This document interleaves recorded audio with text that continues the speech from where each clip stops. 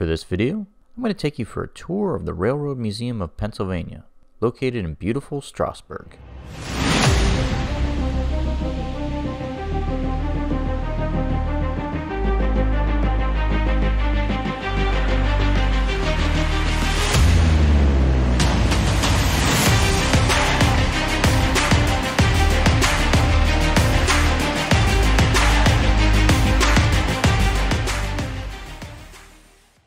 It really is difficult for me to articulate just how much I enjoy vacationing in Pennsylvania. I'm a huge rail fan. I love steam trains and excursions and pretty much any type of museum related to it. And Pennsylvania has my favorite railroad museums, at least on the East Coast.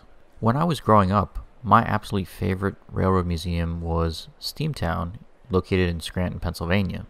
But over time, my preferences have evolved, and I now prefer the Railroad Museum of Pennsylvania instead. And part of that is this particular museum has gotten so many investments and expansions over the years that this place really has become the premier railroad museum in all of Pennsylvania, at least in my opinion.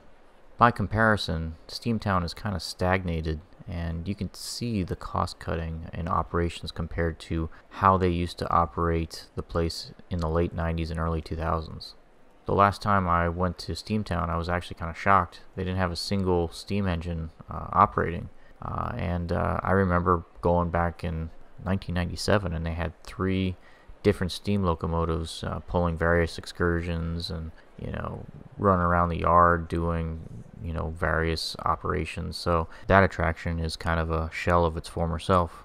It had been about 5 years since the last time I visited this particular museum, and there's been so many changes for the better. They completely rebuilt the front lobby and concourse. They added several interactive play areas, one where you can shovel coal. They've got this massive model train layout downstairs that they didn't used to have. They've acquired a lot of new rolling stock and locomotives. I mean, it's just a very impressive facility. And the cherry on top for this location is they're right across the street from the Strasburg Railroad, which is a steam train excursion, and it is a great one. Although I will say this, that the scenery out here in Strasburg is kind of plain compared to some of the other excursion trains. I mean, you're just kind of running through cornfields for the most part. If you want to see scenic mountains and trestles and those type of things, then you're probably better off going on the excursion in Jim Thorpe. The collection of locomotives they have here on display is amazing. For example, they have the prototype GG1, also referred to as old rivets, and it was the one GG1 where they riveted the car body onto the locomotive. All the other GG1s, I believe, had the bodies welded onto the frame. They have full-scale replicas of the John Bull as well as the John Stevens. Those are legendary early locomotives. They have the famous Lindbergh engine, which is known for racing an airplane in New York City with newsreels of Charles Lindbergh's flight back to the United States. On that particular trip, the engineers reported that the locomotive hit 115 miles an hour on the straightaway. But there's more to this place than just the locomotives and the rolling stock. This place is incredible. They also allow you to go outside into the yard to see what locomotives and rolling stock that they're currently restoring. The in-progress stuff is usually stored outside. There's just something about the execution of this particular museum. None of the other train museums on the East Coast are this elaborate. This building just kind of pushes this place over the top. Having the huge ceilings and this cavernous building that houses all these beautifully restored locomotives and trains. And it's just a phenomenal place. So if you have any loved ones in your family that love trains as much as I do, this place is like Graceland for Elvis fans. It's just on another level.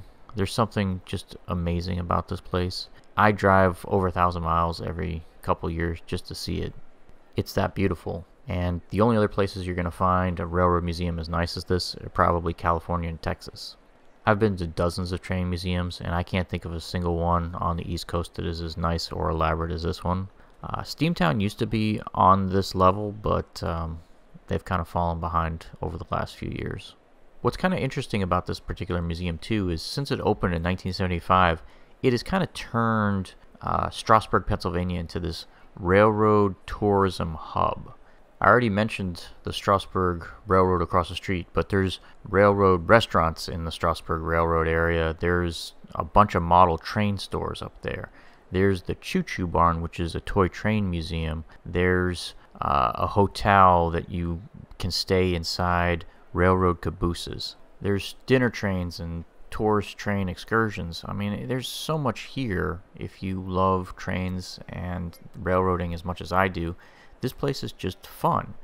You know, Scranton has a little bit of that going on too with Steamtown, and they've got a trolley museum nearby, as well as the former Lackawanna train station has become a hotel. I believe it's a Radisson.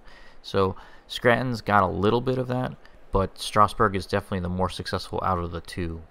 So what's my bottom line for the Railroad Museum of Pennsylvania? I highly recommend it.